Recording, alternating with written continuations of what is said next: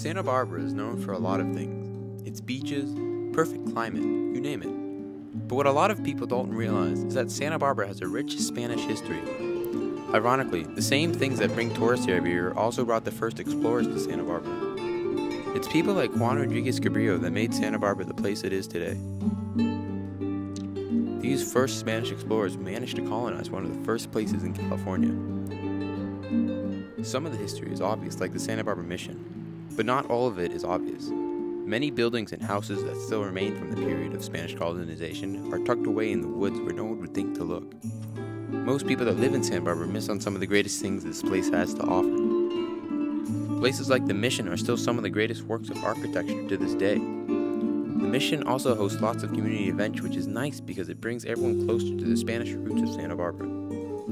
Other places like the Spanish Presidio have been retrofitted into museums. I'm glad that someone would take the time to educate people about historic Santa Barbara. And since there is so much history in Santa Barbara, there is always something new for me to find. I like Santa Barbara because it has so much to offer. Whether that means getting up to watch the sunrise over the ocean, hiking in the mountains, or just relaxing. If I could live anywhere, I wouldn't think twice about choosing Santa Barbara.